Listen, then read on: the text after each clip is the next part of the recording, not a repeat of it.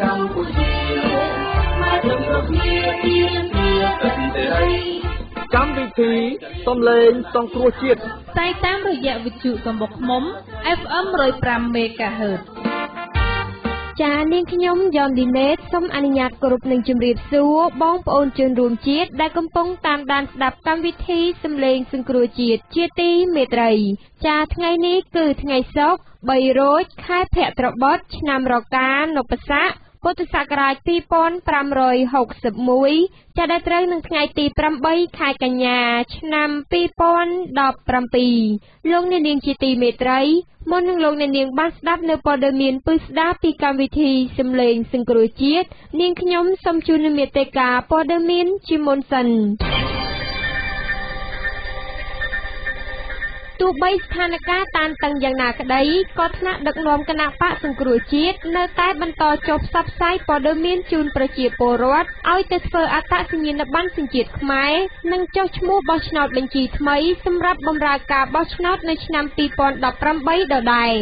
នាទីជួបជាមួយក្រុមប្រឹក្សាឃុំសង្កាត់រួមជាមួយនឹងប្រសាសន៍ថ្នាក់ដឹកនាំគណៈបកសង្គ្រោះជាតិជាបន្តសូមលោកអ្នកនាងតាមដានស្ដាប់នៅការផ្សាយរបស់យើងខ្ញុំដែលមានជាបន្តបន្ទាប់ដូចតទៅ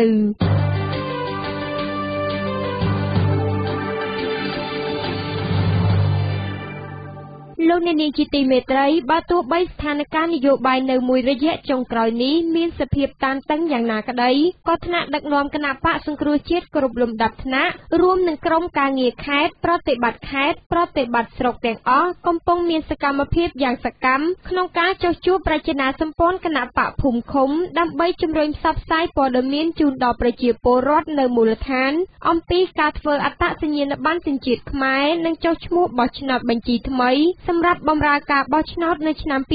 2018ខាងមុខផងដែរការចុះជួបប្រជាពលរដ្ឋនិងចុះជួបជាមួយសកម្មជនរបស់ខ្លួននៅតាមបណ្ដាលមូលដ្ឋានគឺជាគោលជំហររបស់គណៈបកសង្គ្រោះជាតិហើយកត្តាទាំងនេះក៏ជាភាពរឹងមាំនិងជាមូលដ្ឋានគ្រឹះរបស់គណៈបកដើម្បីពង្រឹងសមត្ថភាពប្រជាណាសម្ព័ន្ធគណៈកម្មាធិការប្រតិបត្តិឃុំស្រុកឲ្យកាន់តែរឹងមាំបន្ថែមទៀតពាក់ព័ន្ធទៅនឹងបញ្ហានេះថ្នាក់ដឹកនាំគណៈបកសង្គ្រោះជាតិក៏បានអំពាវនាវចំពោះប្រជាពលរដ្ឋដែលមិនទាន់បានចុះឈ្មោះបោះឆ្នោតនិងអ្នកទើបគ្រប់អាយុបោះឆ្នោតសូមត្រៀមឯកសារដើម្បីទៅចុះឈ្មោះបោះឆ្នោតឲ្យបានគ្រប់គ្នាគឺចាប់ពីថ្ងៃទី1ខែកញ្ញាដល់ថ្ងៃទី9ខែវិច្ឆិកាឆ្នាំ2017ផងដែរថ្នាក់ដឹកនាំគណៈបកសង្គ្រោះជាតិជាច្រើនរូបកន្លងមកធ្លាប់បានបញ្ជាក់ថាប្រជាពលរដ្ឋគ្រប់រូបដែលបានទៅចុះឈ្មោះបោះឆ្នោតនៅឆ្នាំ2017និងទៅបោះឆ្នោតឆ្នាំ2018ដើម្បីការផ្លាស់ប្ដូរជីវវិជ្ជានិងដើម្បីអនាគតខ្លួនយើងគ្រួសារយើងនិងប្រទេសជាតិយើងនៅពេលប្រជាពលរដ្ឋចូលរួមបោះឆ្នោតជ្រើសរើសមេដឹកនាំប្រទេសនៅឆ្នាំ2018ខាងមុខគួរជម្រាបជូនថាកចបនឹងធ្វើបច្ចុប្បន្នភាពបញ្ជីឈ្មោះបោះឆ្នោតនិងការចុះឈ្មោះបោះឆ្នោតឆ្នាំ2017សម្រាប់បម្រើដល់ការបោះឆ្នោតជ្រើសរើសតំណាងរាស្ត្រចាប់ផ្ដើមនៅដើមខែកញ្ញាដល់ថ្ងៃទី9ខែវិច្ឆិកាឆ្នាំ2017គណៈបកសង្គ្រោះជាតិសង្គ្រោះបម្រើការពារ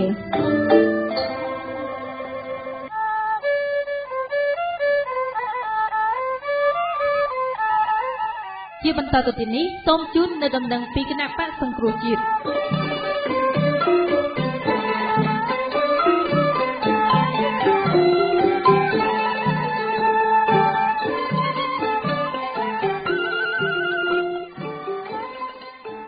សេចក្តីថ្លែងការណ៍ក្រុមសមាជិកសភាគណៈបកសង្គ្រោះជាតិចាត់ទុកថាការប្រើប្រាស់ប្រព័ន្ធតុលាការជាឧបករណ៍នយោបាយធ្វើទុកបុកម្នេញឥតឈប់ឈរមកលើសកម្មជននិងថ្នាក់ដឹកនាំគណៈបកសង្គ្រោះជាតិដែលជាគណៈបកប្រឆាំងដ៏ធំតែមួយគត់មានតំណាងរាស្ត្រចំនួន55រូបតំណាងឲ្យសម្លេងប្រជាពលរដ្ឋខ្មែរប្រមាណពាក់កណ្ដាលប្រទេសនោះនឹងនាំឲ្យស្ថានភាពនយោបាយកាន់តែតានតឹងដែលនឹងធ្វើឲ្យការបោះឆ្នោតខាងមុខមិនប្រព្រឹត្តទៅដោយយុត្តិធម៌និងស្មើភាព ក្រុមសមាជិកសភាគណៈបកសង្គ្រោះជាតិមិនអាចទទួលយកបានជាដាច់ខាតនៅការចាប់ខ្លួននិងការចោទប្រកាន់ឯកឧត្តមកឹមសុខាដោយហេតុថាឯកឧត្តមគឺជាអ្នកតំណាងរាស្ត្រដែលមានអភ័យឯកសិទ្ធិដែលត្រូវបានការពារដោយមាត្រា80នៃរដ្ឋធម្មនុញ្ញនិងមាត្រា7នៃច្បាប់ស្តីពីលក្ខន្តិកៈតំណាងរាស្ត្រដែលបានចែងយ៉ាងច្បាស់ថាការចោទប្រកាន់ការចាប់ខ្លួនការឃាត់ខ្លួនឬការឃុំខ្លួនលើអ្នកតំណាងរាស្ត្រណាម្នាក់បានលុះត្រាតែរដ្ឋសភាប្រជុំអនុម័តតាមមតិភាគច្រើន2/3នៃចំនួនសមាជិកសភាទាំងមូលដើម្បីលើកអភ័យឯកសិទ្ធិជាមុនសិនការដែលចាប់ខ្លួនឯកឧត្តមកឹមសុខាដោយយករូបភាពដែលមាននៅក្នុងវីដេអូមិនមែនជាអំពើល្មើសជាក់ស្ដែងស្របតាមមាត្រា86នៃក្រមនីតិវិធីព្រហ្មទណ្ឌទេតាមមាត្រា86នៃក្រមនីតិវិធីព្រហ្មទណ្ឌចាត់ទុកថា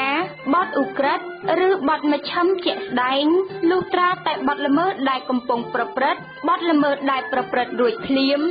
ឬនៅក្រោយពេលមានបទល្មើសបន្តិចមកជនដែលគេសង្ស័យត្រូវបានសាធារណជនស្រែកដេញប្រផាត់ចាប់ប្រភេញឬបុគ្គលដែលត្រូវរកឃើញមានភស្តុតាងឬមានស្លាកស្នាមឬតម្រុយច្បាស់លាស់ហើយស៊ីសង្វាក់ផ្សេងទៀតដែលនាំឲ្យគេសន្និដ្ឋានថាបុគ្គលនោះបានប្រព្រឹត្តឬបានចូលរួមប្រព្រឹត្តល្មើសផ្ទុយទៅវិញវីដេអូនេះឯកឧត្តមកឹមសុខា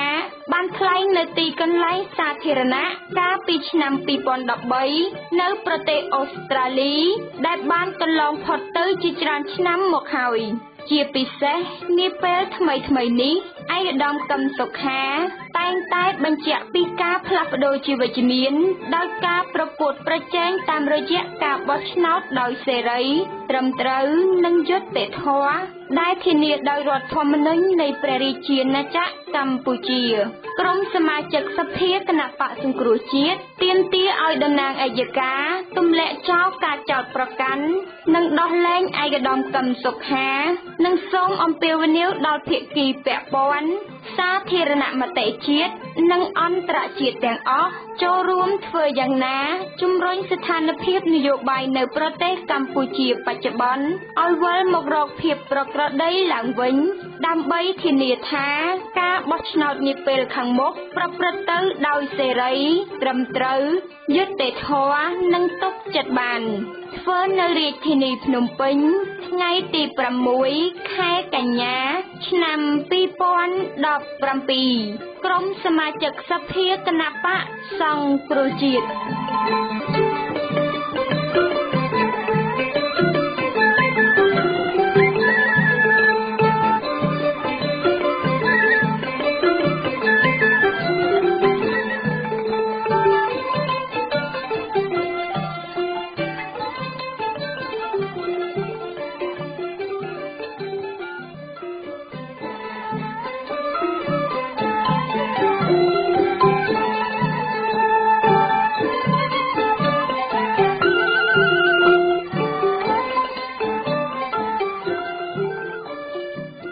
សេចក្តីប្រកាសព័ត៌មានអូស្ត្រាលីលើស្ថានភាពនយោបាយនៅកម្ពុជាអូស្ត្រាលីមានក្តីព្រួយបារម្ភចំពោះការវិវត្តនាពេលថ្មីៗនៅកម្ពុជាដែលបានគំរាមកំហែងដល់ការរដ្ឋបិទនៃលំហនយោបាយជាពិសេសសេរីភាពរបស់គណបក្សប្រឆាំងអង្គការសង្គមស៊ីវិលនិងសារព័ត៌មានក្នុងការដើរតួនាទីរបស់ពួកគេក្នុងលទ្ធិប្រជាធិបតេយ្យដ៏ទូលំទូលាយនៅកម្ពុជាអូស្ត្រាលីមានក្តីព្រួយបារម្ភជាពិសេសលើការចាប់ខ្លួនរបស់លោកកឹមសុខាប្រធានគណបក្សប្រឆាំងសង្គ្រោះជាតិកម្ពុជានៅថ្ងៃទី3ខែកញ្ញាឆ្នាំ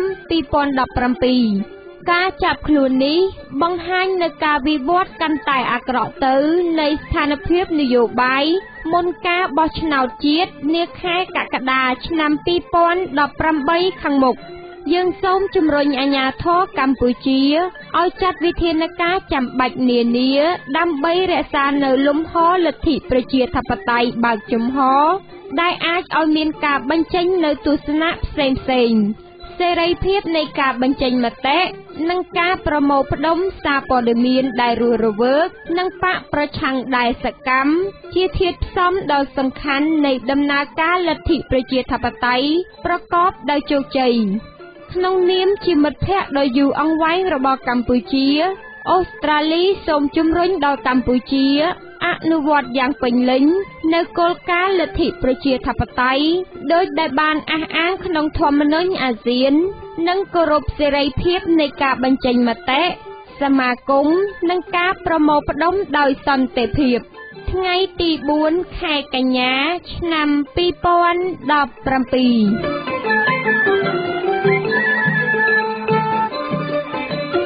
រតនាសូមជម្រាបសួរលោកអ្នកនាងដែលនិយមស្ដាប់កម្មវិធីសម្លេងសង្គ្រោះជាតិជាទីមេត្រីនាទីជួបជាមួយក្រុមប្រឹក្សាឃុំសង្កាត់ប្រចាំសប្ដាហ៍បានវិលមកជួបលោកអ្នកនាងតាមពេលវេលានិងម៉ោងកំណត់ហើយកិច្ចសម្ភាសរបស់យើងនៅថ្ងៃនេះយើងនឹងជជែកពិភាក្សាជាមួយមេឃុំព្រះប្រសពក្នុងខេត្តកណ្ដាលគឺលោកស្រីជូឈូនីជុំវិញពីការបម្រើសេវាសាធារណៈជូនប្រជាពលរដ្ឋនិងការអភិវឌ្ឍនៅមូលដ្ឋានលោកអ្នកនាងជាទីមេត្រីរយៈពេលដែលមេឃុំចៅសង្កាត់ជាប់ឆ្នោតមកពីគណៈបកសង្គ្រោះជាតិបានដឹកនាំមូលដ្ឋានគេសង្កេតឃើញថាចំនួនឃុំសង្កាត់ដែលមេឃុំចៅសង្កាត់មកពីគណៈបកសង្គ្រោះជាតិបានដឹកនាំនោះគឺមានការអភិវឌ្ឍនៅមូលដ្ឋានគួរឲ្យកត់សម្គាល់ផងដែរដូច្នេះលោកអ្នកនាងពិតជាចង់ដឹងហើយថាតើមេឃុំចៅសង្កាត់សង្គ្រោះជាតិបានធ្វើអ្វីខ្លះនៅមូលដ្ឋានដែលខ្លួនដឹកនាំនោះដូច្នេះយើងនឹងជួបជាមួយលោកស្រីមេឃុំព្រះប្រសពទាំងអស់គ្នាសូមជម្រាបសួរលោកស្រីជូឈនីបាទចាសូមជម្រាបសួរអូនរយៈពេលដែលលោកស្រីបានដឹកនាំមូលដ្ឋានតើលោកស្រីបានធ្វើអ្វីខ្លះសម្រាប់ប្រជាពលរដ្ឋនៅមូលដ្ឋានបាទចាជាបឋមសូមគោរពបងប្អូនជនរួមជាតិខ្មែរទាំងអស់ពីទីគ្រប់ទាំងក្នុងនិងក្រៅប្រទេសខ្ញុំមានសេចក្តីរីករាយត្រេកអរខ្លាំងដែលកម្មវិធីសម្លេងសង្គ្រោះជាតិដល់ឱកាសឲ្យខ្ញុំមានសម្លេងនៅក្នុងប៉ុស្តិ៍ជាតិនេះចាតើតើនឹងការអភិវឌ្ឍតាំងពីខ្ញុំបានចូលធ្វើជាមេឃុំខ្ញុំតែងតែព្យាយាមគ្រប់មធ្យោបាយដើម្បីដោះស្រាយបញ្ហាជូនប្រជាពលរដ្ឋតើតើនឹងសេវាសាធារណៈនៅក្នុងសេវាសាធារណៈនេះយើងមានតើតើលិខិតស្នាមតើតើលិខិតស្នាមនេះប្រជាពលរដ្ឋមួយចំនួនមកដល់ខ្ញុំធ្វើឲ្យបានភ្លាមតែករណីខ្លះក៏អាចមានការវិចារបន្តិចបន្តួចដែរប៉ុន្តែក្នុងការវិចារក៏មិនឲ្យហួសពីច្បាប់កំណត់ដែរបាទតែថាដែលវិចារជាគ្រូជំនាញទៅយើងត្រូវការស្វែងយល់ពីរបៀបរបបហ្នឹងតែរបបនៃការចុះហត្ថលេខាពីព្រោះឯកសារមួយចំនួនយើងត្រូវការស្វែងយល់ជាជ្រៅដើម្បីជឿកុំឲ្យចូលទៅផ្នែកច្បាប់ចាក់ក្នុងសេវាសាធារណៈការបម្រើដោះស្រាយបញ្ហាជូនប្រជាពលរដ្ឋក៏ដូចជាដែររាល់បញ្ហាដែលគាត់ដាក់ពាក្យមកសុំការដោះស្រាយពីយើងនៃឃុំប្រមុខសាឃុំយើងតែងតែយកចិត្តដោះស្រាយឲ្យទាន់ពេលប៉ុន្តែមានករណីខ្លះដែរមិនមែនថាយើងធ្វើនោះល្អអត់ឆ្លាតទេបាទតាមថាឧទាហរណ៍ថាស្ដែងគាត់មានចំនួនក្រុមដីហើយដីគាត់នៅក្នុងទឹកដូច្នេះក្រុមសាឃុំយើងសុំថាឲ្យវិជាពេលអញ្ចឹងយើងមិនអាចទៅលុយទៅវាស់ព្រំដីចំនួនដីធ្លីនៅបានទេបាទតើបច្ចុប្បន្ននេះប្រជាពលរដ្ឋគាត់បាននាំគ្នាមកធ្វើឯកសារផ្សេងៗហ្នឹងមានច្រើនដល់ទេនៅពេលបច្ចុប្បន្ននេះបាទចាឃើញថាប្រជាពលរដ្ឋក៏មានការយល់ដឹងច្រើនទាក់ទងនឹងការវិកាត់ស្នាមដូចជាចុះអត្ថបទអាជីពគេហៅថាការជីវិលឬក៏សម្បត្តិមរណភាពទៅឃើញថាប្រជាពលរដ្ឋគាត់យល់ដឹងច្រើនគួរសមហើយឥឡូវនេះគាត់តែងតែមករកសេវានៅយើងអាជ្ញាធរភូមិឃុំហ្នឹងតើការបម្រើសេវាជូនប្រជាពលរដ្ឋហ្នឹងមានការរើសអើងឬក៏យ៉ាងម៉េចដែរនៅក្នុងឃុំព្រះប្រសពហ្នឹងបាទចាអត់ទេត្រង់ចំណុចនេះខាតគឺអត់មានតាំងពីខ្ញុំធ្វើជំទប់ទី1នៅអាណត្តិទី1នេះអាណត្តិមុននេះខ្ញុំជាជំទប់ទី1ក៏ខ្ញុំអត់មានរើសអើងដែរគឺខ្ញុំដាក់ចិត្តដាក់មកឃើញដឹកថាខ្ញុំឆោតាក់មែនប៉ុន្តែក្រោយពីជាប់មកគឺប្រជាពលរដ្ឋនៅក្នុងឃុំទាំងនោះគឺប្រជាពលរដ្ឋរបស់ខ្ញុំទាំងអស់ខ្ញុំមិនដែលមានចំណុចរើសអើងបន្តិចណាឡើយតើបញ្ហាអ្វីដែលលោកស្រីគិតថាពិបាកក្នុងការដោះស្រាយជូនប្រជាពលរដ្ឋនៅក្នុងមូលដ្ឋានហ្នឹងបាទចាតើតើបញ្ហាដែលខ្ញុំគិតថាលំបាកឃើញថារបស់មួយដែលខ្ញុំចាប់អារម្មណ៍តែខ្ញុំមិនទាន់បានយល់ជាជ្រៅដោយសារយើងទើបតែចូលបានមួយខែតើតើលិខិតបញ្ជាក់កម្មសិទ្ធិដីធ្លីពីមុនមកឃុំអាចធ្វើបានដល់ពេលមកដល់អាណត្តិនេះគឺគេថាប្រសិនបើឃុំធ្វើគឺឃុំជាអ្នកទទួលខុសត្រូវដូច្នេះច្បាប់គេឲ្យយើងឲ្យទៅជ្រកចេញចូលតែមួយតើតើពីការពេលសិទ្ធិកាន់កាប់ដីធ្លីចឹងជាប្រមចំនួនក៏អត់ទៅយល់គាត់មានអារម្មណ៍ខ្លាំងៗយើងមួយទៀតទៅហៅស្ថាប័នប្រាក់កម្ចីស្ថាប័នប្រាក់កម្ចីធម្មតាយើងនៅឃុំយើងមិនអាចស្ដាប់ប្រជា 100%ទេហើយថាបានចាក់ប្រទេសចំនួនក៏ដាក់ចំណងជើង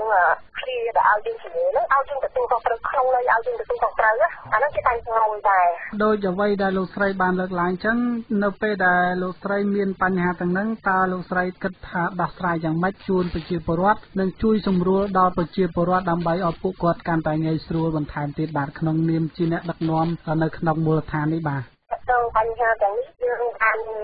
ទៅមកថ្នាក់លើឬក៏សួរគេមកធ្លាប់មានបទពិសោធន៍កន្លងមកហើយនឹងយើងពន្យល់ទៅជាបរិបទវិញថាឥឡូវនោះច្បាប់មានការផ្លាស់ប្ដូរធម្មតាជាបញ្ហាយើងជួយពន្យល់គាត់តែត្រង់ថាគាត់យល់ប៉ុណ្ណាយើងមិនអាចធានាថាគាត់នឹងយល់អ្វីដែលយើងនិយាយយើងមិនអាចធានាបានតែគាត់យល់កម្រិតណាប្រសិនបើគាត់យល់អត់គាត់មិនខំបន្ទាប់ពីលោកស្រីបានលើកឡើងមិញថាការបម្រើសេវាសាធារណៈគឺបានល្អជូនប្រជាពលរដ្ឋតើលោកស្រីមានគម្រោងផែនការអ្វីខ្លះសម្រាប់អភិវឌ្ឍនៅមូលដ្ឋានបន្តទៀតបាទតើតើនឹងការអភិវឌ្ឍយើងនឹងពិចារណាទៅដល់វិស័យទាំង5ដែលយើងត្រូវអភិវឌ្ឍទី1វិស័យសេដ្ឋកិច្ចតើវិស័យសេដ្ឋកិច្ចសក្តិមានអង្គការដៃគូដែលគាត់មកបណ្ដុះបណ្ដាលប្រជាពលរដ្ឋក្នុងដំណាំធ្វើជុំហើយយើងនឹងផ្សព្វផ្សាយទៅអង្គការដៃគូដទៃទៀតដើម្បីមកជួយបណ្ដុះបណ្ដាលជំនាញឲ្យប្រជាពលរដ្ឋយើងហើយនឹងសង្គមគិច្ចទៅសង្គមគិច្ចយើងនឹងយកចិត្តទុកដាក់ទៅលើស្ត្រីម៉ាយស្ត្រីនេះរំពឹងស្ត្រីគឺតក្រចំណុចនេះតើទៅនឹងសង្គមគិច្ចនេះវាពាក់ព័ន្ធនឹងថវិកាតែបញ្ហាប្រឈមរបស់ខ្ញុំគឺថវិកាយើងអត់មានអញ្ចឹងនេះជាបញ្ហាប្រឈមរបស់ខ្ញុំឃុំប្រាក់សំនោះតើទៅបរិស្ថានខ្ញុំជឿថាជាបរិស្ថានថ្ងៃគឺថាតើទៅបរិស្ថានយើងអត់ទាន់បានកែខៃបានល្អនៅឡើយបញ្ហាតើទៅបរិស្ថានហ្នឹងយើងនឹងកែលម្អឲ្យប្រជាពលរដ្ឋយល់ដឹងពីបរិស្ថានដើម្បីថែទាំសុខភាពគាត់ហើយចូលរួមក្នុងដើម្បីថែរក្សាធនធានធម្មជាតិបរិស្ថាននោះឲ្យបានល្អព្រោះនេះជាប៉ះពាល់ដល់សុខភាពរបស់គាត់បាទតើទៅនឹងបញ្ហារដ្ឋបាលសន្តិសុខវិញយើងមានខាងរដ្ឋបាលអស់ជាដៃគូរបស់យើងជាអ្នកអនុវត្តដើម្បីការពារសន្តិសុខសម្រាប់ក្នុងមូលដ្ឋានយើងបាទទៅយើងទៅបញ្ហាសុខភាពយើងខ្លះដែរទៅអំពើហិង្សារវាងប្តីនិងប្រពន្ធយើងខ្លះទាំងដែរមិនមែនអត់ទេហើយយើងនឹងខំប្រឹងប្រែងអប់រំកន្លងមកយើងបានទៅអប់រំបរិះហើយថាកុំឲ្យវាយខុសត្រូវយ៉ាងណាយើងអត់មានត្រូវការវាយការអំពើហិង្សាទេអញ្ចឹងយើងមានកម្មវិធីជួយបណ្ដុះបណ្ដាលគាត់ហើយនឹងចាក់ចូលអង្គការដៃគូដើម្បីជួយបណ្ដុះបណ្ដាលបញ្ហាអំពើហិង្សាក្នុងគ្រួសារនោះចា៎ដោយអ្វីដែលលោកស្រីបានលើកឡើងវិស័យទាំង5ហ្នឹងតើកំពុងតែដំណើរការឬក៏យ៉ាងម៉េចដែរបាទវិស័យទាំង5ហ្នឹងយើងកំពុងតែដំណើរការហើយប៉ុន្តែជាជំនាញពីព្រោះយើងធ្វើតែមួយខែអ្វីដែលយើងដំណើរការបានតិចតួចតែទីកន្លងមកយើងមានការតាក់ទងបរិស្ថាននោះយើងបានដោះស្រាយជួយទឹកលើអីយើងបានជួយជាបរិបទអញ្ចឹងទៅហើយវិស័យអប់រំនោះក៏យើងបានចុះក្នុងយើងនេះខ្ញុំបានចុះទៅអប់រំសិស្សតាមសាលាអញ្ចឹងទៅហើយទៅ gender នោះក៏ខ្ញុំបានចុះទៅជួបបរិះដែលគាត់បានប្រើទៅហៅសាអញ្ចឹងទៅយើងទៅយល់គាត់ថាសម័យកាលនេះហើយអត់ត្រូវការប្រើអំពើហិង្សាទៅក្នុងគ្រួសារទេទាំងការបម្រើសេវាសាធារណៈជូនប្រជាពលរដ្ឋនិងគម្រោងផែនការអភិវឌ្ឍសម្រាប់ឃុំសង្កាត់គឺឃើញថាលោកស្រីបានមានគម្រោងហើយនឹងក៏បានអភិវឌ្ឍបានយ៉ាងល្អផងដែរប៉ុន្តែខ្ញុំចង់ដឹងថាតើប្រជាពលរដ្ឋនៅមូលដ្ឋានរបស់លោកស្រីនឹងអ្នកដែលមិនទាន់បានចូលឈ្មោះបោះឆ្នោតហើយអ្នកដែលទើបតែគ្រប់អាយុនឹងតើមានច្រើនដែរឬទេបាទត្រូវចំណុចនេះអ្នកដែលមិនទាន់បានចុះឈ្មោះបោះឆ្នោតក៏មានដែរប៉ុន្តែទូលេខ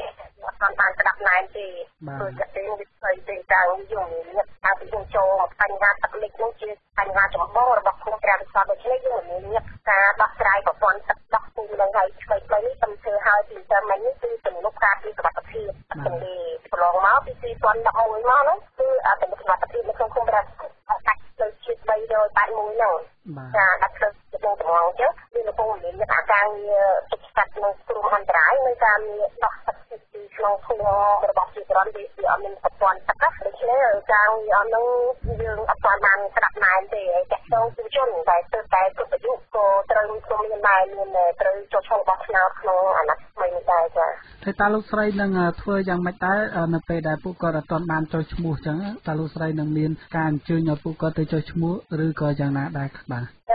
ត្រង់ចំណុចនេះយើងនឹងមានកម្មវិធីចុះយល់គាត់តាមមូលដ្ឋានឲ្យគាត់ចុះឈ្មោះដើម្បីឲ្យមានទឹកបោះឆ្នោតនេះជាការកាត់ចិត្តរបស់ពលរដ្ឋយើងតែងតែយល់គាត់ថាទោះបីគាត់ឆ្លាញ់អាណាក៏ដោយឲ្យគាត់ទៅចុះឈ្មោះដើម្បីបំពេញការកាត់ចិត្តជាពលរដ្ឋព្រោះឥឡូវនេះយើងទូនីតិ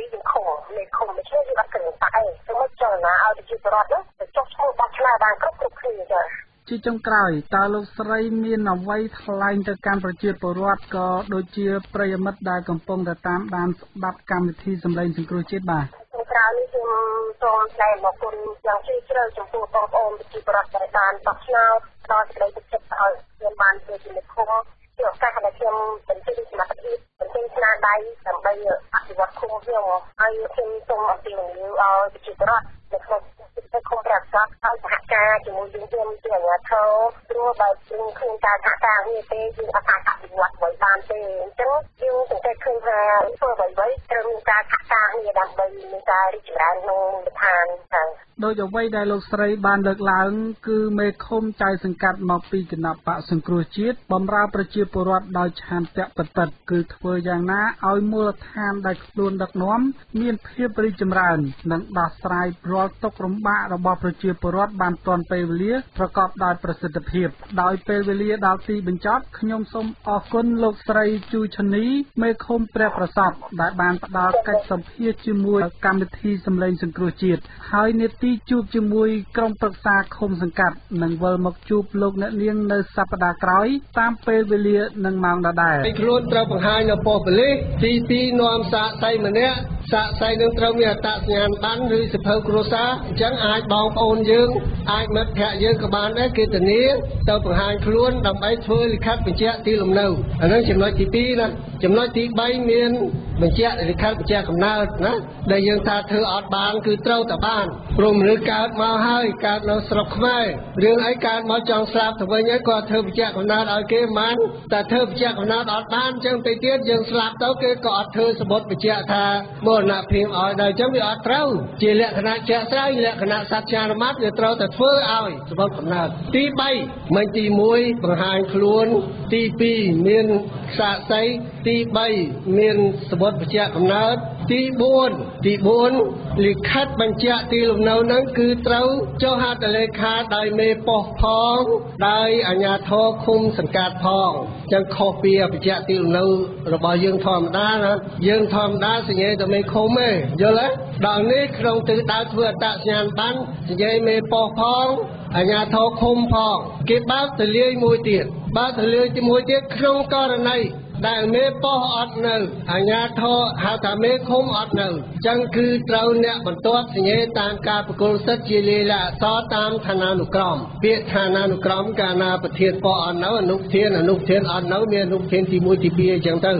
ខាងឃុំកាលណាមេឃុំអត់នៅមានជំទប់ទី1ជំទប់ទី2អញ្ចឹងទៅណាហើយបញ្ជាក់ថែមទៀតថាការធ្វើលិខិតបញ្ជាក់ទីលំនៅក្នុងទិសដៅធ្វើអត្តសញ្ញាណប័ណ្ណហ្នឹងអត់យកលុយទេណាអត់មានអស់លុយអស់កាក់អីទេហើយអាជ្ញាធរប៉ូលីសនិងសង្កាត់ត្រូវតែធ្វើឲ្យបានទាន់ពេលវេលាសម្រាប់ធ្វើអត្តសញ្ញាណប័ណ្ណក្នុងទិសដៅធ្វើចុះឈ្មោះនាពេលខាងមុខនេះចឹងគេបញ្ជាក់ចឹងទៀតណាចឹងយល់ឲ្យច្បាស់បើគេមិនព្រមធ្វើឲ្យនិយាយយកអាស្ក្រីណែនាំលេខ002មហាផ្ទៃប្រាប់អាជ្ញាធរឃុំសង្កាត់ហ្នឹងថាគេណែនាំអញ្ចឹងបាទរឿងនេះខ្ញុំ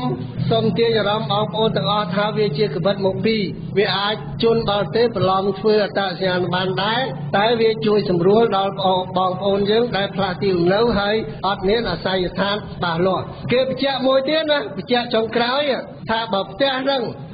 បើផ្ទះហ្នឹងមិនមែនផ្ទះយើងហើយគេមិនអោយដាក់លេខផ្ទះដាក់តែលេខផ្លូវឈ្មោះភូមិឃុំសង្កាត់អីក៏បានដែរនេះគេបញ្ជាក់ចឹងទៀតប៉ុន្តែមានសង្កាត់ខ្លះខូចសង្កាត់ខ្លះខូចថាតែដាក់អត់ដាក់លេខផ្ទះកុំព្យូទ័រវាអត់លូតអានឹងនិយាយខុសលក្ខណៈបច្ចេកទេសទេចឹងយើងកុំនិយាយតាមការអ្វីដែលខុសយើងនិយាយតាមខ្លឹមសារណែនាំរបស់ក្រសួងមហាផ្ទៃចឹងយើងអត់មានរឿងអីត្រូវនិយាយក្រៅផ្លូវច្បាប់បានទេយើងនិយាយមានកដាស្នាមសម្រាប់យកមកបញ្ជាក់ហើយបើថាបងប្អូនរកកដានឹងអត់បានទេបងប្អូនគាត់ប្រាប់លេខគេណែនាំ002ចុងថ្ងៃ13ខែបាទខែមករាឆ្នាំ2016ហ្នឹងទៅអានឹងយល់ចឹងខ្ញុំក៏ជម្រាបជូនត្រួសប៉ុណ្ណឹងថ្ងៃសុក្រនឹងយើងធ្វើប្រធានបទលំអិតទៀតស្ដីពីបញ្ហាបោះឆ្នោតចឹងបងប្អូននឹងយល់ថាទៀតឥឡូវខ្ញុំក៏ឲ្យដឹងសិនសម្រាប់អ្នកណាទៅដោះស្រាយបញ្ហារឿងអត្តសញ្ញាណប័ណ្ណទៅធ្វើបដាទៅតែធ្វើបដាទៅហើយអត់មានអស់លុយអស់កាក់ទេសូមអរគុណ សុំបញ្ជាក់បន្តិចយើងខ្ញុំដែលទុកឲ្យវិភាសានេះយើងខ្ញុំនឹងយកទៅដូចខ្ញុំថាយ៉ាងគោលនយោបាយទៅស្អីហើយគោលនយោបាយគេចេញហើយគឺ7ចំណុចដែលយើងមានពីមុនហ្នឹងដែលគោលនយោបាយក្រោយគេគ្រាន់តែពាក្យមួយគេហៅកែលម្អវាទេកែលម្អអាគោលនយោបាយចាស់ទេដែលកំពុងទៅរាល់ថ្ងៃហ្នឹងដូចមិញហ្នឹងយើងកុំសួរអីក្រៅប្រធានបទវិមជ្ឈការហ្នឹងឃុំសង្កាត់ហ្នឹងព្រោះអាឃុំសង្កាត់វាសំខាន់ណាស់វាជួមមូលដ្ឋានគ្រឹះនៃជីវិតប្រជាពលរដ្ឋទាំងអ្នកតូចអ្នកធំអ្នកមានអ្នកក្រ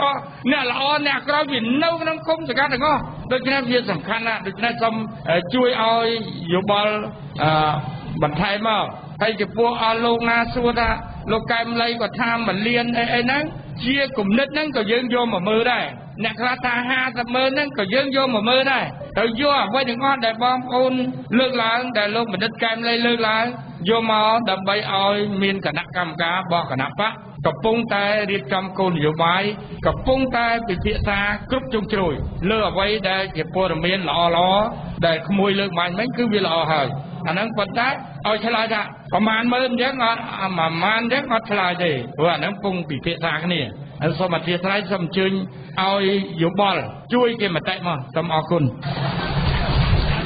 ខ្ញុំបាទឈ្មោះយុសមនមកពីឃុំភូមិធំអាដាមហូវ៉ាន់បានលើកឡើងក្នុងប្រធានបទថ្ងៃនេះគឺវិមជ្ឈការថ្នាក់ក្រោមជាតិអំណាចយើងបានហើយមិនមែនអត់ទេបានតែវាអត់ពេញនៅក្នុងដៃទេអំណាចសពថ្ងៃខ្ញុំជាជំទប់នោះអំណាចខ្ញុំអត់បានពេញដៃទេបានមែនតែមិនពេញដៃទេដោយសារអំណាចត្រឹមជំទប់ហើយក្នុងមួយឃុំបាន2កៅអីចឹងអំណាចនោះវាអត់ពេញទេបាទគេឃុំខ្ញុំមាន9អាសនៈគេដល់7យើងបានតែ2ចឹងបើយើង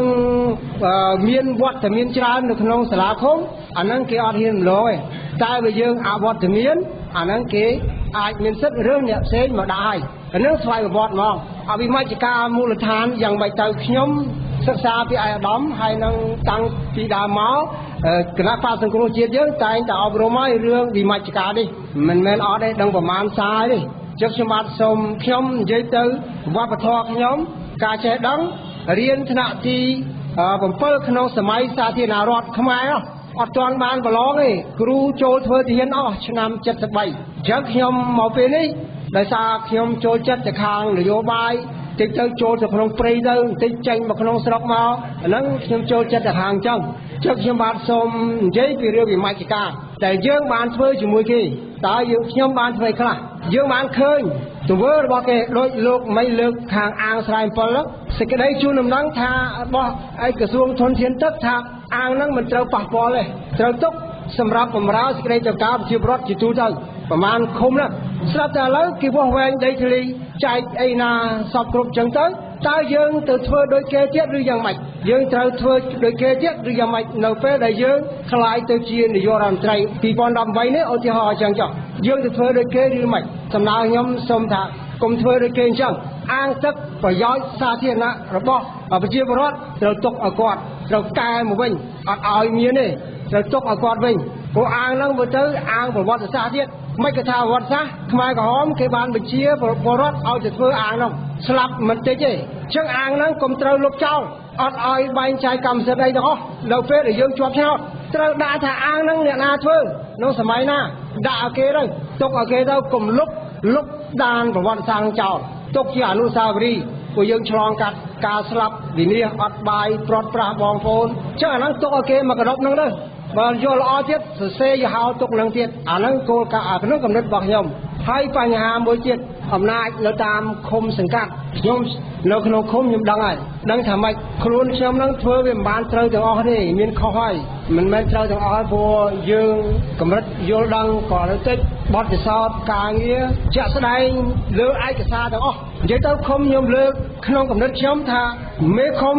ក្រុមប្រឹក្សាឃុំទាំងអស់ជាអ្នកកាត់បន្ថយខ្ទង់ចំណាយពលរដ្ឋកាត់តាមបែបណាកាត់យ៉ាងម៉េចបើខ្ញុំហ្នឹងគ្រាន់តែរបស់ប្រើប្រាស់ផ្ទាល់ខ្លួនប្រជាពលរដ្ឋអ្នកទិញឲ្យតែណៃកាត់បែបណាយើងត្រូវអង្គុយមើលឯកសារពលរដ្ឋនៅក្នុងឃុំបើសិនជាយើងមេឃុំវិញឯកសារទាំងអស់ត្រូវពិនិត្យឡើងលម្អិតល្មមតាំងពីបញ្ជីជាតិសភៅស្នាក់នៅអីទាំងអស់កុំឲ្យគាត់ខុសតែគាត់ខុសឯកសារមួយគាត់រត់ដឹងប្រមាណត្រឡប់អស់លុយច្រើនណាស់ ដូចកែតម្រូវវិជ្ជាជាតិទៅតាមសញ្ញាបត្រគាត់រៀន10ឆ្នាំ20ឆ្នាំដល់ពេលគាត់ចង់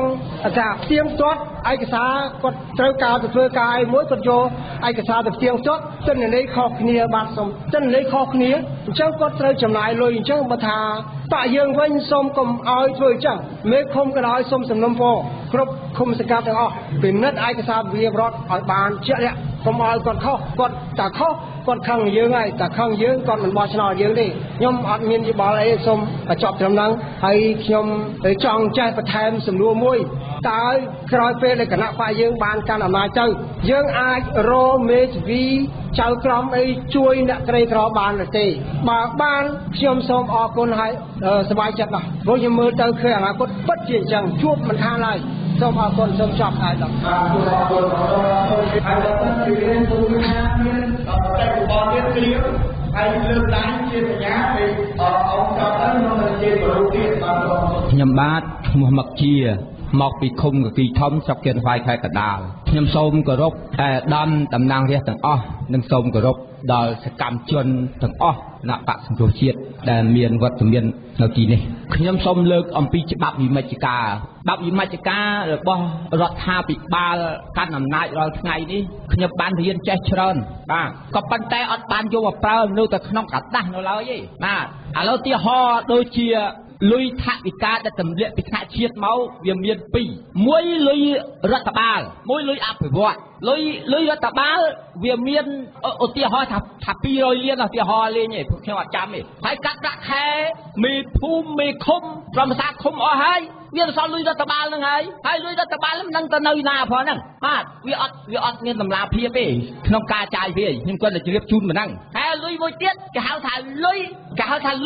ចំណូលមិនមែនសារពើប៉ុនដូចជាលុយសញ្ញេស្អីផ្សេងប្រចាំថ្ងៃទេប៉ុណ្ណឹងនៅណាប៉ុណ្ណឹងខ្ញុំមិនបាច់និយាយច្រើននិយាយតែបញ្យល់ប៉ុណ្ណឹងទេបាត់តែខ្ញុំជឿជាក់ថាប្រសូតចេញពីគណៈបកសង្គ្រោះជាតិមេឃុំសង្គ្រោះជាតិនឹងធ្វើឲ្យបានទៅតាមច្បាប់បែបប្រជាធិបតេយ្យបាទហើយខ្ញុំសូមដាក់ជូនសំណួរមួយគឺថាប្រជាពលរដ្ឋយើងខ្ញុំទាំងអស់នៅក្នុងឃុំកគីធំខ្ញុំបាទតែងតែនិយាយប្រាប់ខ្ញុំជារឿយថាគាត់អត់ពេញចិត្តទេមេភូមិសពថ្ងៃមេភូមិគេហៅមេភូមិចែកច្បាប់ដោយគណៈបកកណ្ដាលអំណាចទៅចែកច្បាប់ដោយគេការពារតែអំណាចគេទេគាត់សុំឲ្យប្រាប់អាណត្តិដោយក្រុមប្រឹក្សាឃុំបោះឆ្នោតដោយប្រជាពលរដ្ឋគាត់សុំអញ្ចឹងព្រោះមេភូមិសពថ្ងៃគេថាមេភូមិមួយជីវិតបើ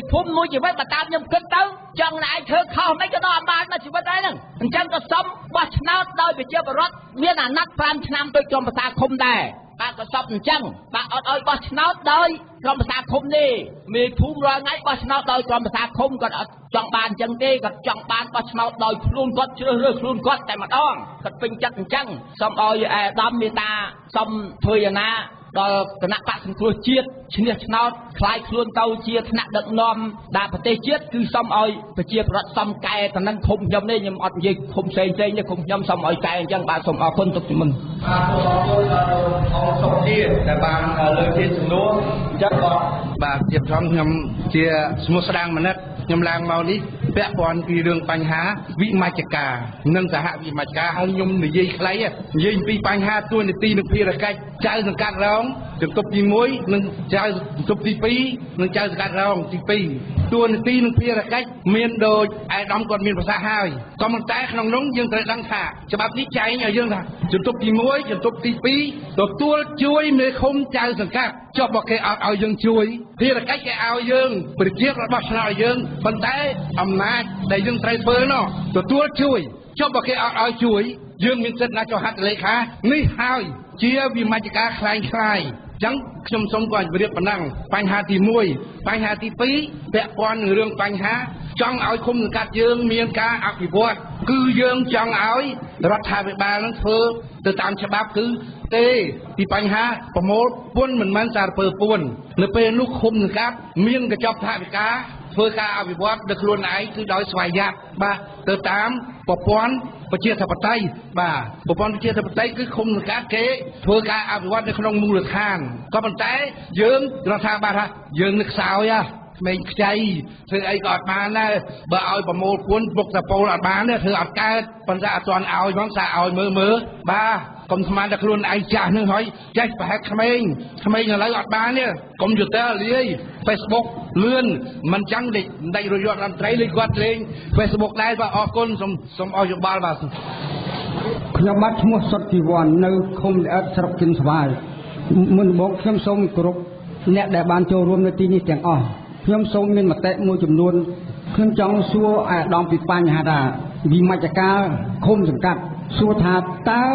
ចុងឆ្នាំដែលថវិកាដែលយើងចាយឃុំសង្កាត់ចាយតើឲ្យឃុំសង្កាត់អាចធ្វើសវនកម្មថវិកាចំណាយបានអត់ព្រោះកន្លងមកគឺឃុំទូទាំងប្រទេសតាមខ្ញុំយល់ដូចមិនដែលគេបានធ្វើសវនកម្មថវិកាទេពេលមេឃុំចាយនិងស្មានចាយគឺក្រមប្រសាឃុំមិនដែលដឹងថាតើចាយអស់ប្រមាណអីប្រមាណគឺស្រេចទៅលើគេសល់ប្រមាណក៏ខាងយើងខ្ញុំក៏មិនដែលដឹងហើយសួរគេក៏មិនដែលឆ្លើយដែរដូច្នេះខ្ញុំសូមមតិតែប៉ុណ្្នឹងសូមអរគុណបាទអរគុណច្រើនអញ្ចឹងយើងដល់សូមរកគេអាដាមអូច័ន្ទរតដើម្បីឡើងបាទដូចខ្ញុំជម្រាបខាងដើមថាយើងចង់បានយោបល់ដែលពាក់ព័ន្ធទៅនឹងគោលនយោបាយវិមជ្ឈការរបស់យើងតែយើងចង់ឲ្យភូមិឃុំយើងប្រែក្លាយទៅរបៀបម៉េចហើយក្នុងនេះយើងមានសំណួរនិងមានយោបល់មួយចំនួនហើយមួយចំនួនបានឆ្លើយហើយនៅប្រមាណសំណួរនេះពាក់ព័ន្ធនឹងខ្ញុំចាប់អារម្មណ៍ពាក់ព័ន្ធនឹងលុយរដ្ឋបាលលុយរដ្ឋបាលលុយអភិវឌ្ឍហើយនឹងលុយចំណូលដែលបានពីការងារនៅក្នុងឃុំនឹងតើយកទៅណាយើងមានគម្រោងអញ្ចឹងហើយបានយើងចង់បានយោបល់ថាតើឲ្យពួកយើងបញ្ចូលអាចចំណូលនឹងរបៀបម៉េចចំណាយរបៀបម៉េចហើយលុយនឹងត្រូវបែងចែកយ៉ាងម៉េចដើម្បីឲ្យឃុំសង្កាត់នឹងមានអំណាចប្រើប្រាស់ទៅលើអកញ្ចប់ថវិកាសម្រាប់អភិវឌ្ឍនឹងខ្ញុំទទួលស្គាល់ថាវាជាគំនិតត្រូវដោយសារធម្មតាគេត្រូវបែងចែកកញ្ចប់ថវិកាសម្រាប់រដ្ឋបាលសម្រាប់ប្រាក់ខែបុគ្គលិកនិងឃុំខ្លួនឯងហើយត្រូវមានកញ្ចប់ថវិកាសម្រាប់អភិវឌ្ឍសម្រាប់ធ្វើគម្រោងអភិវឌ្ឍនឹងឃុំនឹងហើយចំណូលយើងខ្ញុំបានឮដែរថាគួរឲ្យមានការប្រមូលពន្ធដោយមូលដ្ឋាននឹងនេះជាគំនិតដែលល្អហើយចំណូលនឹងតើបែងចែករបៀបម៉េចហើយខ្ញុំចង់ឮដែរថាចង់ឲ្យយើងបែងចែករបៀបម៉េចប្រមាណភាគរយឡើងមកថ្នាក់ស្រុកថ្នាក់ខេត្តឬថ្នាក់ជាតិឲ្យប្រមាណភាគរយគួរទុកប្រើប្រាស់នៅក្នុងមូលដ្ឋានដើម្បីបន្តការអភិវឌ្ឍយើងទទួលយកគំនិតហ្នឹងគំនិតមួយទៀតប្លែកថាគួរឲ្យមានអ្នកច្បាប់មេធាវីដើម្បីជួយការពារប្រជាពលរដ្ឋនៅមូលដ្ឋានជាទូទៅរដ្ឋមួយត្រូវទទួលខុសត្រូវក្នុងការផ្ដល់មេធាវីដល់អ្នកក្រីក្រអត់មានលទ្ធភាពជួលមេធាវីបាទយើងទទួលយកគំនិតហ្នឹងប៉ុន្តែយើងអាចដោះស្រាយតាមវិធីផ្សេងដោយសារមានប្រទេសមួយចំនួនហើយមានយោបល់ណែនាំពីលោកប្រធានលោកថាគួរតែមាន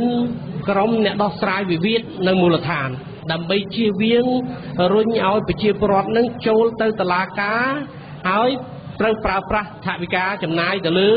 តុលាការនឹងច្រើនរឿងខ្លះរឿងតិចតួចប៉ុន្តែនៅប្រទេសមួយចំនួនគេអត់ទេគេមានគេហៅ counselor ជាអ្នកផ្ដល់យោបល់នៅឃុំនឹងហ្មងជំនាញខាងនឹងតែហ្មងជំនាញខាងផ្ដល់យោបល់ហ្មងប្រាប់យើងថាបើធ្វើអញ្ចេះវាលទ្ធផលអញ្ចេះបើអ្នកឯងសម្រាប់អញ្ចេះលទ្ធផលអញ្ចេះហើយគេឲ្យជាយោបល់ថាគួរធ្វើយ៉ាងម៉េចដើម្បីចំណេញបាទទាំងសងខាងហ្នឹងបើសងខាងនឹងឯកភាពគ្នាសម្របសម្រួលបញ្ចប់វិវាទនឹងត្រឹមហ្នឹងទៅបើសងខាងនឹងនៅតែរឹងរូសបន្តទៅទៀតអាហ្នឹងជាសិទ្ធិរបស់គាត់ប៉ុន្តែត្រូវមានអ្នកឲ្យយោបល់គេ counselor នៅក្នុងឃុំនៅមូលដ្ឋានបាទអ្នកឲ្យយោបល់ទៅផ្នែកច្បាប់ហ្នឹងបាទមានមួយទៀតថាជាយោបល់ល្អនៃភូមិគួរតែត្រូវបានបោះឆ្នោតដោយប្រជាពលរដ្ឋក្នុងភូមិយើងបានគិតដែរថាតើដោះស្រាយតាមរបៀបណាព្រោះយើងបានឮបញ្ហានឹងច្រើនហើយថាការគៀបសង្កត់ការរឹតបន្តឹងសិទ្ធិសេរីភាពមួយចំនួនការតាមដានមួយចំនួនវាកើតមកពីមេភូមិដោយសារសុទ្ធតែស្គាល់គ្នា មេភូមិមួយស្គាល់អស់ប្រជាពលរដ្ឋក្នុងភូមិនោះគាត់ដឹងបាទគាត់ដឹងថាយើងធ្វើអីគាត់យើងនិន្នាការទៅកណាគាត់ដឹងទៅអស់ដោយសារមេភូមិនឹងគាត់នៅជាមួយយើងជាប់ជាមួយយើងដូច្នេះយើងត្រូវធ្វើយ៉ាងម៉េចដើម្បីឲ្យមេភូមិនឹងទៅជាបុគ្គលសម្រាប់បរារាទូទៅវិញកុំឲ្យទៅជាមេឃុំដែលបង្កើតឡើងដោយបាក់ឬក៏បោះឆ្នោតពីប្រជាពលរដ្ឋផ្ទាល់តែម្ដងប្រកួតប្រជែងក្នុងភូមិប៉ុន្តែមានយោបល់មួយទៀតថាជាយោបល់ខ្ញុំផ្ទាល់ទេមិនមែនជាទស្សនៈរបស់គណៈបកទេនៅប្រទេសជឿនលឿនដើម្បីបើកឲ្យមានឲ្យសិទ្ធិសេរីភាពទូលំទូលាយនៅមូលដ្ឋានគេអត់ដែលប្រើប្រាស់មេភូមិទេគេអត់ដែលមានមេភូមិទេពួកគិតថាបើសិនជាបង្កើតស្ថាប័នភូមិត្រូវការថវិកាដើម្បីដាក់ទៅជាប្រាក់ខែមានទាំងមេភូមិមានទាំងមេភូមិរងមួយទៀតឥឡូវនេះដូច្នេះបើបង្វិលថវិកានេះចូលទៅក្នុងកញ្ចប់ថវិកាឃុំទាំងអស់ដើម្បីអភិវឌ្ឍវិញអានឹងប្រហែលជាមានប្រសិទ្ធភាពវិញជាងប៉ុន្តែក្នុងមូលដ្ឋានក្នុងឃុំត្រូវមានការិយាល័យគ្រប់ទាំងអស់ការិយាល័យជំនាញគ្រប់ទាំងអស់ទាំងកសិកម្មទាំងផ្នែកទីផ្សារទាំងវគ្គបណ្ដុះបណ្ដាលទាំងស្អីនៅក្នុងឃុំទាំងអស់តាំងអត្តសញ្ញាណប័ណ្ណហើយខ្ញុំជំរាបខ្ញុំបាននិយាយច្រើនដងពីរឿងអត្តសញ្ញាណប័ណ្ណខ្ញុំមិនដែលឃើញប្រទេសណាធ្វើអត្តសញ្ញាណប័ណ្ណមានរដូវដូចដើមឈើអញ្ចឹងទេណាដូចស្វាយដូចមានអីអញ្ចឹងវាមិនដែលមានទេដល់រដូវបានទៅធ្វើអត្តសញ្ញាណប័ណ្ណបានដល់រដូវចុះឈ្មោះបោះឆ្នោតបានទៅចុះឈ្មោះបានប្រទេសជឿនលឿនអត់ទេស្ថាប័នរដ្ឋក្តីអីក្តីនឹងគេត្រៀមគេមិនចាំដល់រដូវទេគឺគេមានជាប្រចាំតែម្ដងនៅមូលដ្ឋាននៅឃុំរបស់យើងត្រូវតែមានការិយាល័យអត្តសញ្ញាណប័ណ្ណមួយត្រៀមចាំប្រជាពលរដ្ឋធ្វើមកថ្ងៃណាក៏ធ្វើបានដែរពីម៉ោង8ដល់ម៉ោង5ល្ងាចពីថ្ងៃច័ន្ទដល់ថ្ងៃសុក្រដូច្នេះអត់ប៉ះពាល់ពេលវេលាប្រជាពលរដ្ឋទេលោកមកមានវ៉ាកងមកបានមួយថ្ងៃពីរថ្ងៃថ្ងៃឈប់សម្រាកអាចទៅធ្វើបានទៅមិនចាំរដូវណា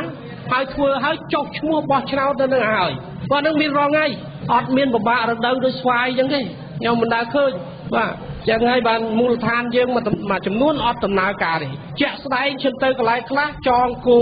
អាចនៅមុខឃុំហ្នឹងឯងបាទចងគោពេញមុខមួយឃុំហ្នឹងតែស្មៅអត់កាត់ផងដូច្នេះអានឹងជាបញ្ហាហើយខ្ញុំឃើញអានឹងចាំយើងយកទៅចែកគ្នាទៀតរឿងស្ថាប័នភូមិហ្នឹងបាទយើងចង់ធ្វើម៉េចឲ្យអំណាចទៅដល់មូលដ្ឋានឲ្យសេចក្តីសម្រេចចិត្តទៅដល់មូលដ្ឋានហើយបង្កើនសិទ្ធិសេរីភាពរបស់ប្រជាពលរដ្ឋក្នុងការរស់នៅកុំឲ្យមានការគៀបសង្កត់បន្តទៅទៀតអានឹងជាគោលដៅឃើញមួយទៀតថាអានេះខ្ញុំគិតថាតាក់ទងនឹងរចនាសម្ព័ន្ធរដ្ឋបាលមូលដ្ឋានហើយជាគំនិតល្អជាសំណួរមិញថាតើជំទប់ទី1ហើយជំទប់ទី2នឹងធ្វើអីបើតាមក្របខ័ណ្ឌថាជាជំនួយការរបស់មេឃុំចាំជួយមេឃុំនឹងទទួលបន្ទុកអីប៉ុន្តែពេលមេឃុំមកត្រើមនឹងធ្វើអីអញ្ចឹងទៅពេលមេឃុំមកនៅលោកជំទប់ទី1ទី2អត់ដឹងធ្វើអីទៅផ្ទះដែរទៅគាត់មិនដឹងធ្វើអីដល់ពេលនាំគ្នាទៅផ្ទះទុកឲ្យឃុំនឹងស្ងាត់មានតគូហើយកបីអាចដាក់ទៅអាហ្នឹងហើយដែលជាបញ្ហាដូច្នេះយើងនឹងពិនិត្យទៅលើរចនាសម្ព័ន្ធមូលដ្ឋាននឹងបន្តទៀតបាទយើងមានគំរូនៅប្រទេសអាមេរិកនៅបារាំងនៅអូស្ត្រាលីនៅអង់គ្លេសរចនាសម្ព័ន្ធមូលដ្ឋានគេមានរបៀបគ្រប់គ្រងខុសពីយើងបន្តិចវាមាន 3-4 ប្រភេទហើយគេធ្វើទៅមានប្រសិទ្ធភាពណាស់គេធ្វើយ៉ាងម៉េចឲ្យមានតម្លាភាពគេមានប្រព័ន្ធគេដើម្បីធ្វើឲ្យមានតម្លាភាពឲ្យមានកណន័យភាពត្រឹមត្រូវការទទួលខុសត្រូវត្រឹមត្រូវហើយបញ្ហាហ្នឹងបើយើងរៀបចំប្រព័ន្ធនឹងត្រូវកាត់បន្ថយអំពើពុករលួយគោលនយោបាយវិមជ្ឈការនេះអាចជួយច្រើនណាស់ដល់ការកាត់បន្ថយអំពើពុករលួយហ្នឹងព្រោះយើងរៀបចំប្រព័ន្ធថ្នាក់ក្រោមបាទខ្ញុំឃើញមួយទៀតដែលគំនិតល្អតែឃុំអាចប្រមូលពន្ធខ្ញុំបានជំរាបខាងដើមមិញណាគំនិតល្អណាស់នៅប្រទេសមួយចំនួនគេផ្ដល់អំណាចដល់មូលដ្ឋានដើម្បីតាក់ទាញវិនិយោគទុនចូលទៅក្នុងមូលដ្ឋានខ្លួនឯងប៉ុន្តែមានកម្រិតតើមានវិនិយោគទុនកម្រិតណាដែលឃុំខ្លួនឯងនឹងអាចធ្វើបានពួកខ្ញុំជឿថាក្រុមហ៊ុនមួយចំនួនអាចជ្រើសរើសទីតាំងដែលល្អហើយឃុំខ្លះមានទីតាំងដែលអាចជាតម្រូវការរបស់ក្រុមហ៊ុនចឹងក្រុមហ៊ុនត្រូវសម្លឹងទៅឃុំហ្នឹងហើយបើឃុំហ្នឹងមានធនធានល្អមានរចនាហេដ្ឋារចនាសម្ព័ន្ធដែលល្អមានប្រជាពលរដ្ឋដែលមានកម្រិតយល់ដឹងច្រើនក្រុមហ៊ុននឹងទៅហើយដូច្នេះមូលដ្ឋានខ្លួនឯង ឃុំខ្លួនឯងអាចមានសិទ្ធិសម្រេចទទួលយកក្រុមហ៊ុននឹងកាលណាមូលដ្ឋានទទួលសិទ្ធិសម្រេចទទួលយកក្រុមហ៊ុនអ្នកវិនិយោគទុនដល់មូលដ្ឋានជាការបង្កើតការងារដល់មូលដ្ឋានបង្កើតការងារឲ្យកូនចៅយើងនៅក្នុងមូលដ្ឋានបានហើយកម្រិតនៃសេចក្តីសម្រេចថាតើយកពន្ធរបៀបម៉េចអានឹងយើងយកទៅពិចារណាតើប្រមាណភាគរយទម្លាក់ទៅឃុំប្រមាណភាគរយអាចទៅដល់ថ្នាក់ជាតិអញ្ចឹងណានឹងខ្ញុំសូមឆ្លើយទៅសំណួរប៉ុន្តែជាគំនិតល្អខ្ញុំបានកត់ទុកក្នុងហ្នឹងហើយយើងក៏មានគម្រោងពិនិត្យហើយយើងពិភាក្សាជាមួយអ្នកជំនាញនៅក្នុងគណៈកម្មការក្នុងបករបស់យើងហើយថវិកានេះខ្ញុំបានជំរាបហើយតាសកម្មភាពដែលធ្វើទាំងអស់ត្រូវតែមានតម្លាភាពនិងកណន័យភាពយើងរៀបចំឲ្យទៅជាប្រព័ន្ធបាទសូមអរគុណចាំបន្ថែមទៀតហើយសូមយោបល់បន្ថែមទៀតដើម្បីយើងយកទៅចម្រាញ់យកទៅពិភាក្សាគ្នាពេលយើងបានគោលនយោបាយនេះយើងនឹងដាក់ជូនទៅមតិសាធារណៈវិញតើអាចកែកន្លែងណាទៀតអាចឆ្នៃកន្លែងណាទៀតដើម្បីឲ្យមានប្រសិទ្ធភាពព្រោះជាការសង្ស័យកន្លែងខ្លះបើធ្វើគោលនយោបាយហើយឆ្លើយនឹងសំណួរគេសួរអត់បានទេអានឹងមានន័យថាគោលនយោបាយនឹងអត់តែlogic ទេអត់ត្រឹមត្រូវទេព្រោះគាត់តែឆ្លើយនឹងសំណួរឆ្លើយអត់កើតផងតម្រាំយកទៅអភិវឌ្ឍមិនកើតសូម្បីតែគោលនយោបាយខ្លះធ្វើឲ្យឆ្លើយនឹងសំណួរកើតហើយនៅអភិវឌ្ឍអនុវត្តអត់កើតផងដោយច្បាប់បច្ចុប្បន្នមានអ្នកលើកឡើងថាគោលនយោបាយមានប៉ុន្តែការអនុវត្តសូម្បីតែបានទៅតាមអាគោលនយោបាយនឹងអត់បានផងអានឹងជាបញ្ហាចឹងបានយើងខំធ្វើម៉េចរុញឲ្យទៅដល់មតិសាធារណៈលោកឆ្កឹះឆ្កៀលកែច្នៃធ្វើម៉េចឲ្យគោលនយោបាយនេះទទួលយកបានទាំងអស់គ្នាហើយគិតថាអាចអនុវត្តទៅកើតសូមអរគុណខ្ញុំមិនបាច់គោរពទេណាពេលវេលាខ្លីចឹងគាត់ថាអាដាមអ៊ូចន្ទរតគាត់បាន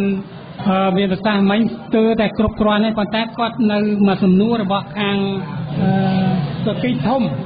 ធំគាត់ថានៅពេលដែលយើងឈ្នះមើលឃុំទូទាំងប្រទេសមិនមែនឈ្នះតែមកខេត្តមកស្រុកអីទេណាទូទាំងប្រទេសគាត់ថានឹងត្រូវធ្វើឲ្យបានណាសុំឲ្យគាត់ថាសុំត្រូវតែធ្វើឲ្យបានខ្ញុំថាមិនទាន់បានទេមូលហេតុអីតើតែយើងឈ្នះរដ្ឋាភិបាលទៀតយល់តាមខ្ញុំទេបើរដ្ឋាភិបាលគេអត់នៅគេកាន់ដដែលគេមិនទម្លាក់ឲ្យយើងទេចាំរាល់ថ្ងៃមេឃុំខ្លះទូទាំងប្រទេសមានឈ្នះដែរប៉ុន្តែសួរថាគេឲ្យយើងធ្វើពេញលេញទេអត់ទេយល់ទេកន្លែងហ្នឹងមួយទី2ខ្ញុំនិយាយថា decentralize វិមជ្ឈការអំណាចខ្ញុំអូខេក៏ប៉ុន្តែមិនមែនស្រួលដោយមាត់និយាយទេខ្ញុំឮថាតម្លាក់$50,000 $1 លានបើតម្លាក់ទៅវានឹងអត់មាន plan ណាអាលាយខ្សលអាលាយយ៉ាងម៉េចខ្ញុំធ្លាប់ធ្វើការនៅក្នុងរដ្ឋាភិបាលពីហៅថាខេត្តមួយអ្នកឯងត្រូវការថ្នាំប្រមាណក្នុងក្នុងរយៈពេល5ឆ្នាំហ្នឹងធ្វើ master plan មួយឆ្នាំអ្នកឯងត្រូវការថ្នាំប្រមាណ100មុខថ្នាំណាជាអាទិភាពវាអត់ខុសគ្នានឹងវិបត្តិការដែលយើងនិយាយមិញអញ្ចឹងភូមិឃុំត្រូវមានចំណេះដឹងជ្រៅធ្វើ plan $50,000យកធ្វើអីលោកត្រូវធ្វើ plan ឲ្យថ្នាក់លើធ្វើបន្លែប្រមាណខ្សែធ្វើផ្លូវប្រមាណគីឡូណាចាក់គ្រួឬចាក់ស៊ូតាមនឹងទៀតសង់សាលាប្រមាណណាសង់មន្ទីរពេទ្យប្រមាណអានឹងរួចហើយបានគេយកអាតម្លៃនឹងយកមកគួបផ្សំថាអស់ប្រមាណហើយមិនមែនថាឃុំណាក៏បាន$50,000ឃុំណាក៏បាន$1 លានក៏ប្រឃុំទេវាទៅតាមតំបន់ទៅតាមណាអានឹងខ្ញុំនិយាយអំពីរឿងបច្ចេកទេសធ្វើ plan មកពីក្រមបើធ្វើ plan អត់មាន plan ទៅលាក់$50,000យកទៅធ្វើស្អីយល់ទេខ្ញុំនិយាយហ្នឹងខ្ញុំទៅលាក់$50,000ទៅយកអត់លោកយកធ្វើស្អីតោះតែលើកផែនការមកឲ្យខ្ញុំសិនយកទីហើយណាធ្វើអីខ្លះប្រាក់ខែបុគ្គលិកមន្ត្រីរាជការនៅក្នុងឃុំប្រមាណចាយអស់ប្រមាណក្នុងឃុំក្នុងមួយឆ្នាំធ្វើបន្លាយឆ្នាំហ្នឹងប្រមាណធ្វើផ្លូវប្រមាណធ្វើសាលារៀនបន្ថែមប្រមាណធ្វើមណ្ឌលសុខភាពប្រមាណឬក៏ឆ្នៃធ្វើអីទៀតប្រមាណធ្វើឲ្យយើងដាក់តម្លៃក្នុងហ្នឹងឡើងមកបានគេតម្លាក់លុយនោះវាត្រឹមត្រូវខ្ញុំនិយាយត្រួសទេមិនរឿងស្រួលទេណាមិនរឿងស្រួលទេរឿងក៏បច្ចេកទេស រាល់ថ្ងៃបងប្អូនធ្វើការរដ្ឋបាលសុទ្ធទេរាល់ថ្ងៃនេះអត់មានចែកទេមិនចូលជ្រៅទេអត់ទាន់ធ្វើផ្លែនធ្វើអីទេគេទម្លាក់ 30000 ឲ្យរាល់ឆ្នាំហ្នឹងគេថាយកធ្វើអីធ្វើទៅធាតុប៉ាត់ឃុំត្រូវធ្វើផ្លែនឡើងមកធ្វើការថាធ្វើផែនការឆ្នាំក៏ដោយផែនការ5ឆ្នាំក៏ដោយបើកាលណាគ្មានផែនការហ្នឹងទេគេអត់ដឹងទម្លាក់លុយឲ្យវាមិនទេខ្ញុំធ្វើការនៅក្នុងរដ្ឋាភិបាលមិនខ្ញុំនេះទេរដ្ឋាភិបាលណាដោយរដ្ឋាភិបាលណាក៏ប៉ុន្តែវិមជ្ឈការអំណាចនេះចង់និយាយថាភូមិឃុំរបស់យើងនឹងត្រូវទទួលខុសត្រូវទាំងអស់ទាំងសន្តិសុខសម្ដាប់ធ្នាប់រដ្ឋបាលដាស់ស្នាមធ្វើអីហ្នឹងគឺយើងធ្វើដោយផ្ទាល់ខ្លួនយើងគឺយើងឲ្យអំណាចហ្នឹងទៅបាទអរគុណអញ្ចឹងទេដែលខ្ញុំចង់និយាយមិញហ្នឹងដែលថា500000 1លាននេះមិនងាយទេរត់តែធ្វើ plan មកស្រួលបួលណាហើយខ្ញុំថារយៈពេលត្រូវការពេលវេលាទៀតដើម្បីធ្វើ plan យកឈ្នះភ្លាមខ្ញុំថាមួយឆ្នាំហ្នឹងឲ្យធ្វើ plan ឲ្យបានត្រឹមត្រូវគ្រប់សពទៅថាជាតឹងតែងផងណាមិនងាយមិនស្រួលទេមិនមែនស្រួលទេហើយ plan ហ្នឹងយកមកដល់លើហ្នឹងអានេះផែនការដែលយើងស្នើមកយកមកដល់លើគេពិនិត្យទៀតត្រឹមត្រូវអត់ណាវាតលយៈភាពនឹងអ្វីដែលយើងស្នើនឹងអត់ដោយសាលារៀនចឹងធ្វើប្រហែលខ្នងអានេះផ្ទៃខាងក្រោមនេះបាតខាងក្រោមនេះចាក់អីឬរៀបការ៉ូគេគិតលុយតាមនឹងទៀតណាមិនចេះទម្លាក់ទេនឹងទៅប្រុងប្រៀបខ្លួនយើងហើយវាអត់បបាអីប្រហែលទេណាគ្រាន់តែនេះជាគំនិតទេសូមអរគុណ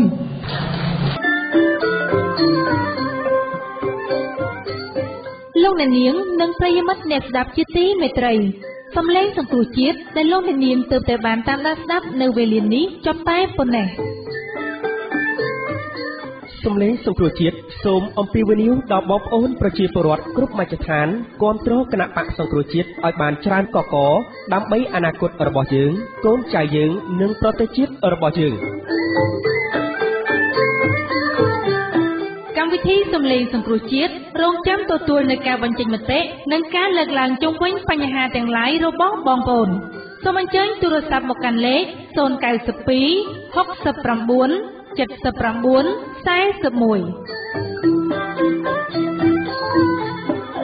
សំឡេងសង្គ្រោះជាតិផ្ដល់ព័ត៌មានដើម្បីការផ្លាស់ប្ដូរសូមជម្រាបលា